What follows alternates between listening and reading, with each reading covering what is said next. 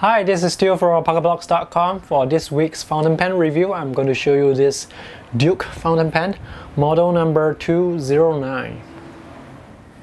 This is a very affordable fountain pen. I bought this on eBay. I cannot remember the exact price, but I only remember that it's very affordable. So it's a good pen. If you are a beginner, you want something cheap to try out, this could be it.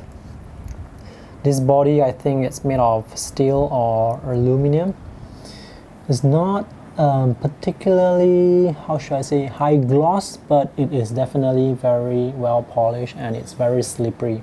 And that is also one of the main complaints for this particular pen. It can be very slippery, which is why I went ahead to use the sandpaper to polish up the body. Because it's so cheap, I don't feel any heartache when I use the sandpaper to polish the body.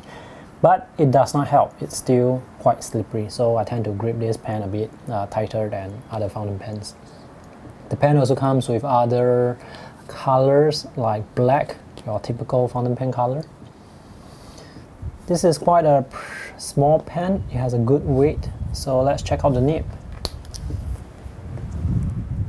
The Duke 209 comes with different nibs. This particular one is the Fude Nib. A Fude Nib is a nib that is bent at the end, so you can see this gentle curve here.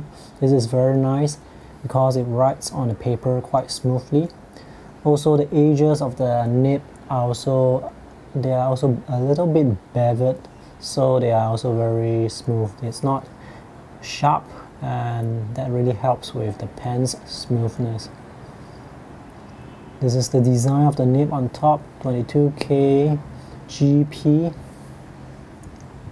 and as you can see, it's quite glossy. This is my camera and I'm sitting behind the camera,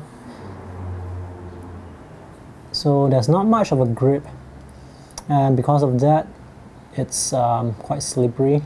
Together with the body, which is slippery, the grip is also a bit slippery, so you need to hold this pen pretty tight in order not to drop it.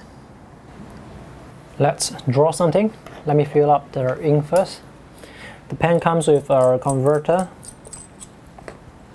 This type, the plunger type converter. So just put it inside and take it out. And let me clean this up first before I start drawing. This is a Fude Nib pen, so it is capable of giving you thin and thick lines. Let me demonstrate that. Zoom in a bit closer so you can see clearly. It depends on the angle you're holding the pen. If you hold it vertically, it will give you the thin lines, and if you hold it more towards the paper, it will give you the thick lines. And the variation, as you can see, is quite significant. So depending on how you hold the pen, it will give you thin or thick or thin or thick. You can control it quite easily, but usually I do not pay attention to how I control it. So if I'm just drawing as per normal, it will also give me that variation. So that's the nice thing about this particular pen. Let's say I'm going to draw a circle like this. So for some part, you can see that it's thin here, and then it goes to thick. Some parts tapers down, and then thick, then tapers down again. There's no so-called pattern to it, and which is very nice. Let me draw a person. Let's do some drawing demonstration. The ink flow for this pen is very good, and it's also very smooth on the paper. That's why I like this pen very much, so it's really worth the money, especially because this is quite an affordable pen. I'm sorry, I don't know the exact price, cannot remember.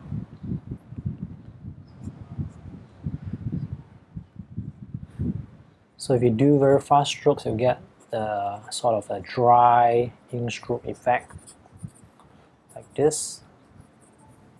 If you do slower, then you'll be able to get the sharp edges to your lines. And because the broad tip is pretty wide, you can use it to color, but you should color slowly because If not, you will get the dry brush or dry stroke effect. So that's something to take note of. If you want quick sketching, I think it's pretty good. The ink flows really pretty well, and as you can see, the variation that it gives really makes the sketch more interesting.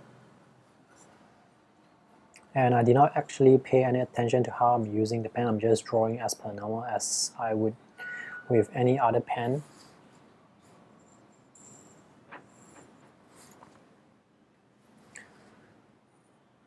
So this person is wearing a jacket.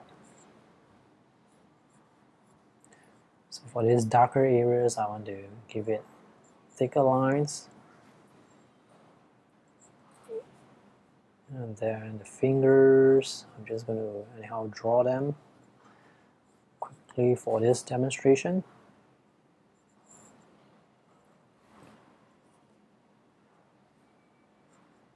The ink actually doesn't. What ink am I using? This is the Nautilus Polar Black. It's not waterproof, so I will not use this with watercolor. But because the pen puts out quite a lot of ink, if I want to use watercolor on it, I would wait for the ink to dry, and I will use the bulletproof black instead of Polar Black.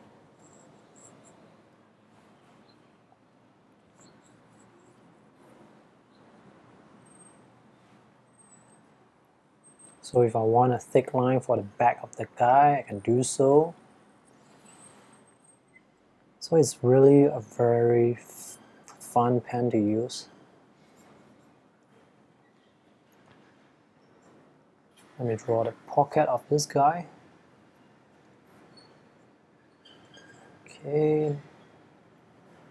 Let me do some hatching. This pen is quite good for hatching as well. So you just tilt the pen upwards and you can hatch it. It's quite easy.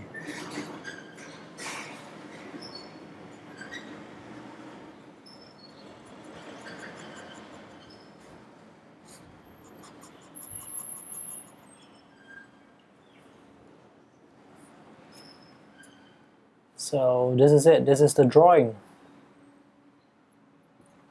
So I use a variation of lines here. And you can see this is the thick line, and then we have thin, and thick, thin. Some parts actually look like they are drawing off, so it gives that additional variation.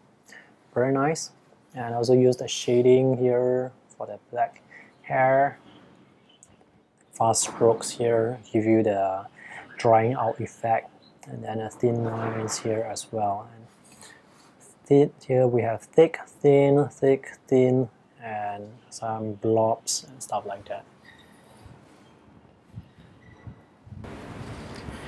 The pen cap also clicks on quite nicely. And overall, it's just a very nice pen. It's well worth the money. You can buy this pen with the Fude nib alone, or you can buy it with the standard nib alone, or you can buy 2 nibs with 1 pen body. I will post a link to where you can buy them in the video description below, so you can check that out. That's all for my review today. If you have any questions, feel free to ask me in the comment section. And if you have not subscribed to my YouTube channel, do so for more fountain pen, art product reviews, sketching tips and techniques, and also art book, sketchbook features. Thanks for watching and have a nice day. See you next time. Bye.